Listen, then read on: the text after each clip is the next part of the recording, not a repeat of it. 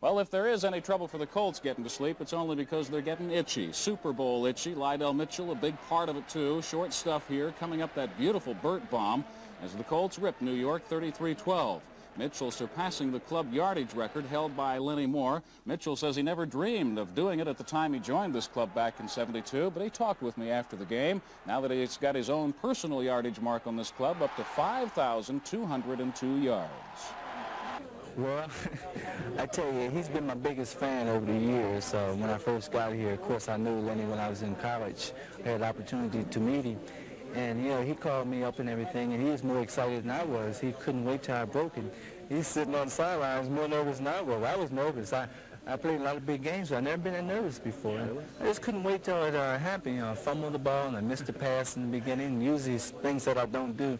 It's because it's just the anxiety of breaking the record and everything. And I'm just glad that it's all over. You know, you play against teams like the Jets and they're not winning during the season, and they're intent on not letting you break a record against them. And it was kind of like that in the beginning. And, you know, it just worked out for the best. We won the game, fortunately, and that's the main important thing, and I broke the record. Called back Lydell Mitchell, and again, our congratulations to him. Sadly, though, former Colt quarterback Marty Domrey's another disastrous, embarrassing shutout to Seattle last week.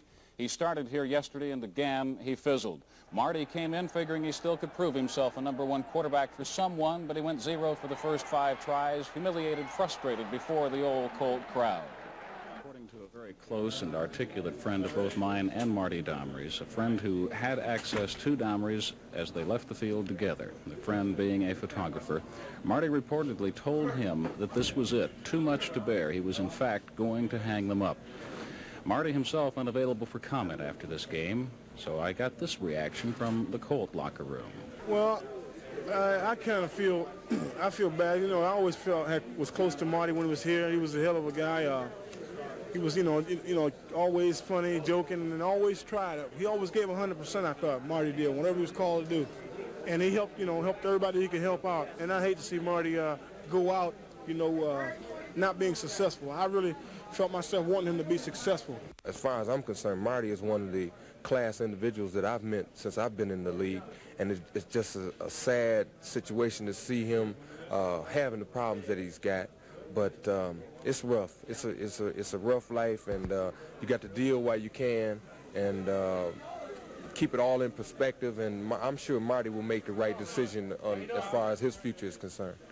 That was Colt Glenn Dowdy there, and ahead of him, Raymond Chester, both of them, on the probability of Marty Domrey's, in fact, hanging it up at this juncture of a career, either yesterday possibly being his last game, if he's really feeling down about it, but this definitely being his last year, or so it would indicate. The Colts joined Denver as the club's only once beaten today. The Cowboys lost in Pittsburgh yesterday 28-13, and I think the Colts are loose, ready. I know they're thinking explosiveness as we head to Denver this week and then on to Miami next.